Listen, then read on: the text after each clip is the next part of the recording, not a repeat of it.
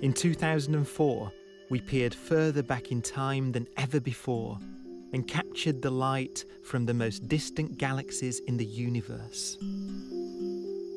The image is called the Hubble Ultra Deep Field.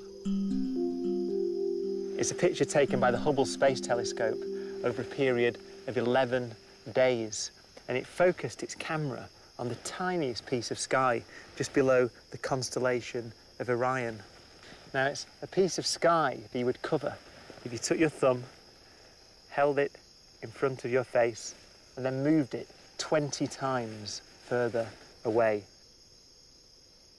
But the Hubble captured the faintest light from the most distant regions of the universe, and it took this photograph.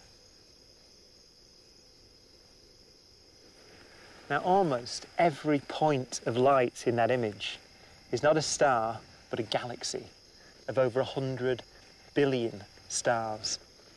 The most distant galaxies in that image are over 13 billion light years away.